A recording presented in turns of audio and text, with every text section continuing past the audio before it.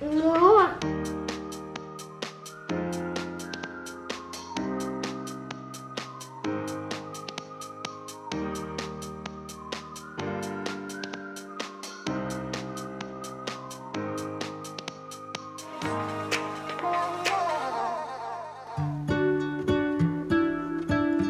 Good morning, everyone. You've got an elephant? Baby elephant. And he's got a baby elephant? Hi, Teddy. Good morning. And you've got the mama elephant? Oh, wow. It's so cute. This morning, Luke came up to Teddy. He was sitting snacking in his high chair, and he gave him the little baby Duplo elephant and was like, Teddy's elephant. And then he ran off and grabbed this bigger elephant and got into his high chair with his elephant. Yeah. Oh my goodness. Baby elephant. And that's a baby elephant. My plan for today is to make a really big breakfast before we take Bailey to school. And one of my favorite things to make for breakfast time is hash browns. And I want to show you how I make hash browns that are not slimy. It's very important to me that my hash browns are not slimy. So I'm going to show you how I do that right now. And I've got two little sous chefs here. And these books. Are you my sous chef? Uh-huh, you're gonna help me cook today? What? Oh, you're my sushi chef? I don't think we're having sushi for breakfast today. That does sound delicious. No sushi. You want hash browns? No. No? Hash browns and eggs? No. Nope. Well, that's what we're gonna eat, so sorry.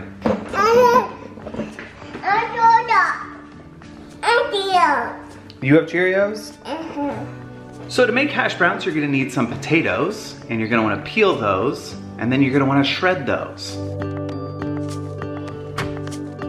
I'm just kidding, I'm using one of these things, which is still pretty magical and easy.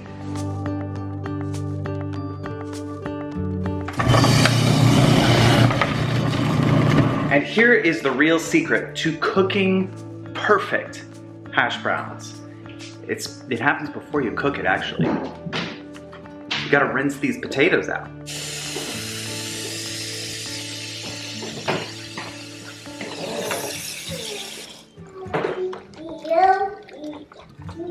When I used to make hash browns at home, they'd always come out kind of soggy or slimy, and that's because there's a bunch of starch in potatoes. So I leach some of that starch out by rinsing them and soaking them in water, and that seems to do the trick. The next thing is to just cook them on, I'm gonna cook them on a griddle, but you can cook them on a frying pan if you don't have a griddle, and they turn out nice and golden and delicious. Do you like hash browns? Daddy. Teddy likes hash browns?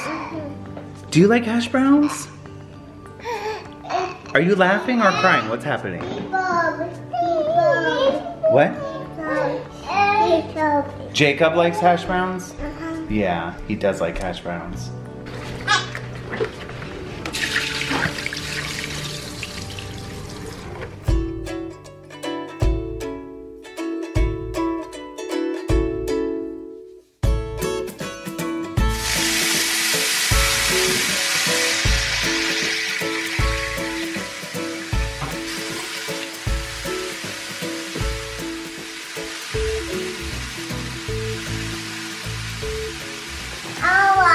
You do have water. No. And he has this formula? Yeah. While that cooks, I'm actually working on a little project outside, and I'll explain why in a second, but I gotta go check on it real quick. So I like to cook the bacon outside. Sometimes I'll cook it inside, but I like cooking it outside more because I can cook all of it at once and it doesn't make the house smell like bacon, which I know most people like that smell. Jessica doesn't like that smell. And she would never ask me to do this, but sometimes I'll cook it outside so she doesn't have to smell it, but the kids still get to eat it because they really like bacon. So everyone wins. Another thing I like to do is section off everything, kind of split it up into spatula-sized pieces so it's easier to flip.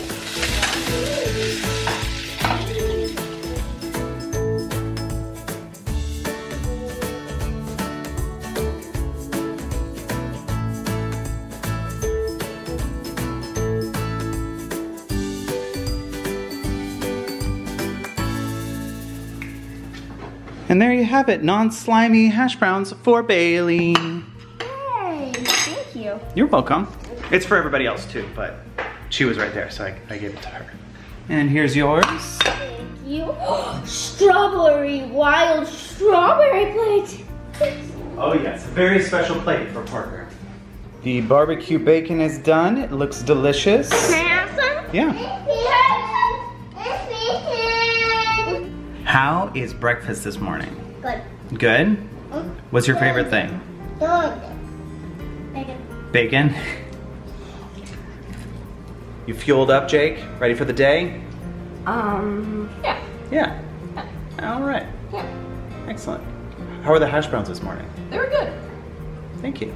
Are you having veggie bacon? Is it yummy?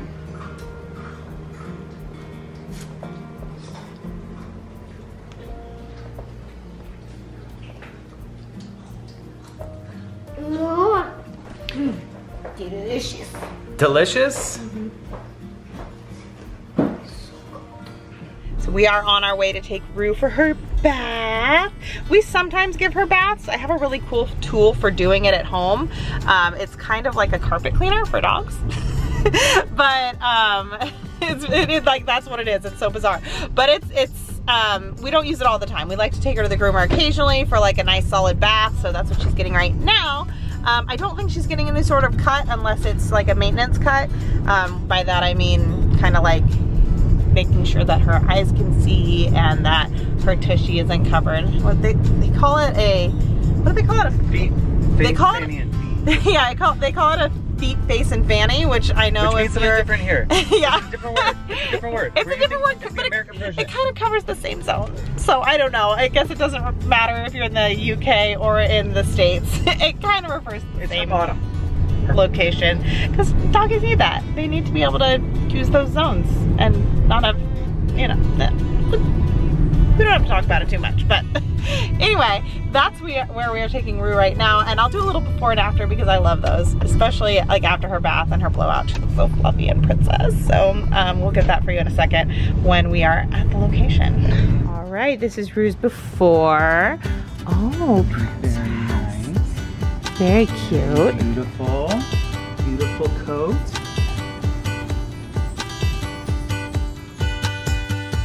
Here's Rue's after. What a good girl. You look so fancy. Okay, and now we are taking Jacob to his Lego club. Woo, sunshine, hello. So Jacob is a part of some Lego robotics club that I still don't totally understand, but it seems very smart and cool, and he's pretty excited about it. So he goes to these meetings, and he actually has his first big event this weekend. Do you want to explain that, Jacob, or? Yeah, so we are going to go to this competition. So we are making a robot that can do these certain tasks out of Legos, and then we're gonna code it, and it solves this little obstacle course and gets points and stuff. So yeah.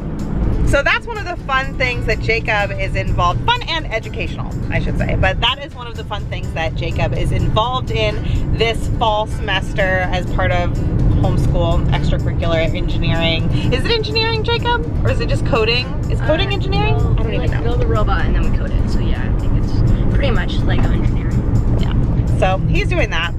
And we haven't actually seen any of the stuff that Jacob's worked on so far, so this will be our first time seeing it as well, and we are very excited about that. And it's gonna be a really cool event, so excited all around. There's other stuff going on too. So that will be coming up in a future vlog.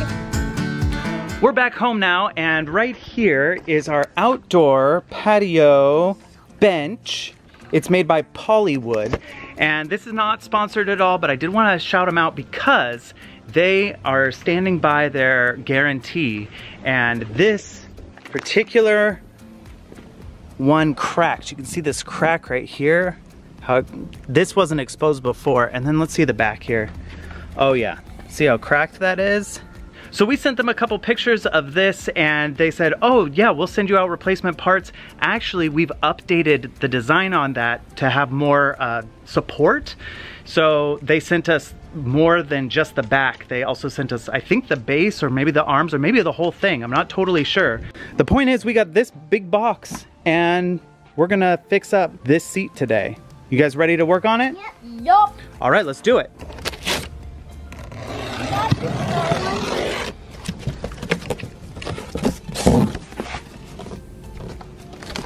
Does she look good? Sure. She looks beautiful. Oh, she's a beauty. Oh. That's it. Okay, so it looks like we got the seat and the back, and we're going to do some replacements. Okay, so what do we need? What tool do we need? Allen wrench. I got a couple of those.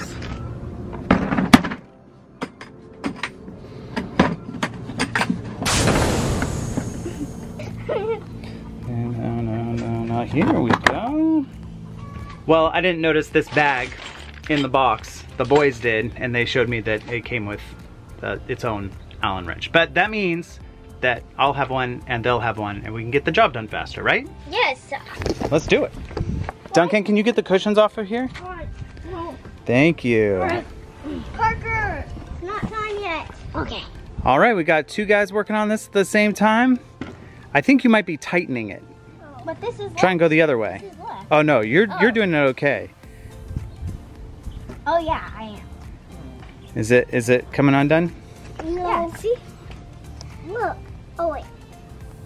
Do you see that? That was a butterfly. Oh yeah, mine is coming undone. Screw's coming. See it? I'm almost there. Me too. Yeah.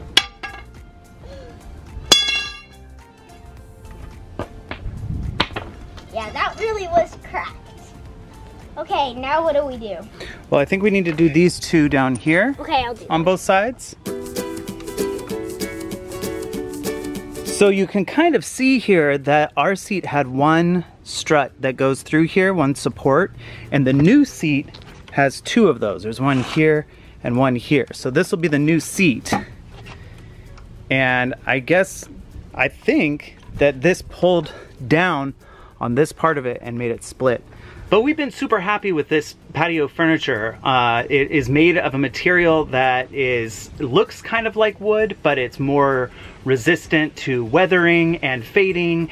The table here is from this company, so is the umbrella, and all these seats, and then all these seats over here, which are kind of, you know, a mess right now because we're working on some construction. Construction, yeah! Construction stuff. Construction stuff? Yep. I'll do that side. Okay.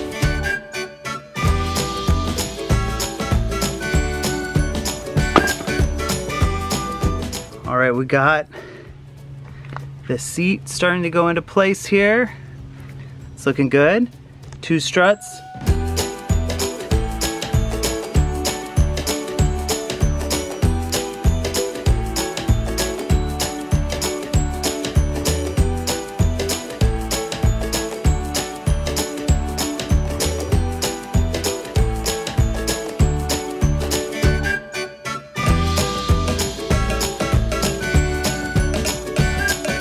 All right, they both wanted to be the one that tested it out, so on the count of 3, they will each sit on a cushion. Ready? Here we go. One, two, three. Oh, is it comfy? Yeah! Did you guys build a bench today? Yeah, half of one. Half of one. So while Christopher has been out building with the boys and Luke and Teddy are in nap, I've been working on our homeschool stuff, and I've actually been working on this for like months. You know, you order the curriculum, we've unpacked it and kind of gotten it set up. But now I'm trying to schedule out our days, and I kind of took for granted just all of that because I scheduled the kids in a lot of like extracurricular online courses that I think are really important, but the timing isn't great. So I'm like trying to figure that out. This is not complete, so I have to like rework this a ton, but this is how I'm doing this. So right now, every spot where there's an initial, that stands for that person being booked in some way. Some of it is extracurricular and some of it is like core supportive, but not me. So like the boys, the two older boys have spelling that they do online with an online class. And Duncan has this first grade group that he's been in since it was preschool. So he's gone preschool, kindergarten, and first. And that's kind of weird because Duncan is actually technically a kindergartner. Like he, according to a public school schedule, he'd be starting kindergarten right now. But he is working at the first grade level because we're just going by how he's advancing. So I feel like that will, you know, correct itself over time, probably, maybe not. But right now he's doing first grade level school. So I know that that is a little odd, but he's technically not a first grader, but don't tell him. 'Cause I was talking to him about it last week. I was like, you know, you're going into kindergarten, right? And he's like, no, I'm first grade. Okay. So he is doing the first grade stuff, and he is in a class that's called first grade that he goes to every single day. And he does that for like 45 minutes. It's really sweet. And that's online and with a lot of the kids and the teacher that he's been with for years. So that's really, really sweet. And then we're also doing a first grade curriculum on top of that. But that's why this is so packed with stuff, and it's important and it's really full. And I'm trying to figure out how to take, like, see how these times are crossed off. Those are some classes that I was able to move to other time slots where other kids were already occupied, because I'm trying to get as many blank boxes as I can so that I can have my own like half hours and hours where I'm working with all three at the same time. In part because we're doing a lot of read aloud based learning. So I'm going to be reading a book, and then each of the three boys will split off and do the language arts related to that book, but kind of on their own levels. Same thing with science. I'll be reading and like doing the main lesson, and then they will have worksheets, and the worksheets will address like on their own personal levels. So now I kind of have it, I'm working it out like this. And again, this is super rough. This is not like the plan, but it's looking like that as I'm working this all out. So I went and I took the chart that had all the initials, and then I took the blank spaces, and I tried to find consistent times where we could be having lessons on a routine. And it's working out okay, but I feel like I still need to, like, I'm still fine tuning it and it could still be better. So I'm trying to get that really pretty solid before we go into school time. The kids have been picking up lessons. They're like all pumped to do math early and all that. So they're like starting to pick up those things. And I'm like, okay, because we're kind of just having a slower start to our school year. I think we like to do that in general, like start a little, but not have like a really strict routine until a couple weeks in. And actually it's funny because Bailey is in high school now, and they seem to be doing the same thing. Like she's had a lot of going to the school and not necessarily consistent classes as it will look like in a couple weeks. So I thought that was really interesting. That wasn't how high school was for me when I went to public high school. You had an orientation day freshman year before high school, and then you just kind of jumped into things. So hers has been a really nice start. I think they've done a really good job with how the school has presented like entering high school. So I think that's gone really well. She seems to be doing very well from my opinion, but I'm also gonna let her share that from her perspective, because I feel like that's her story to tell. So when she feels like it's an okay time to do that, she'll do that, but I'm just kind of letting that evolve on her own, because I think there's a lot of pressure, you know, to put how you're feeling out there into the whole wide world, and then not to know how that's gonna impact what you're doing in the moment. And we do that ourselves. I mean, there are lots of things that we keep to ourselves, Christopher and I, before we're like emotionally ready to share it, or if we ever are emotionally ready to share it. So yeah, I totally get that. And we've been kind of encouraging her / supporting her in doing like a slow share, or if ever share of how it's going. But overall, I will say, like, no spoilers or oversharing, but from a parent's perspective, it's going well, and we'll see how it goes. We'll see if there's more beyond that to tell, but I don't know. So this is what I'm doing right now. I wish that I had more open slots in the morning. That's the thing that I'm trying to get worked out. I don't care so much about the afternoon, but I feel like the morning, especially with these kids, they love to just like jump into it and go for it with work.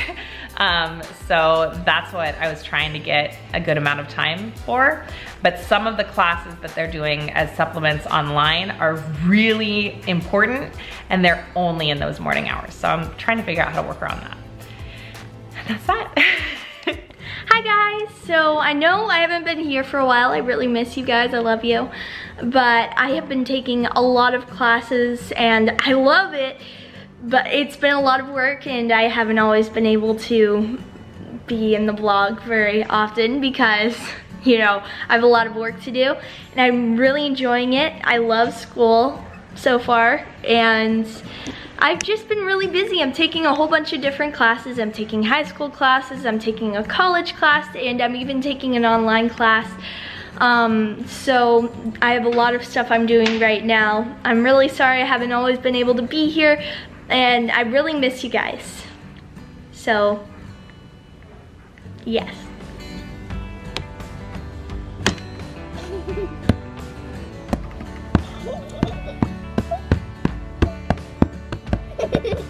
So good.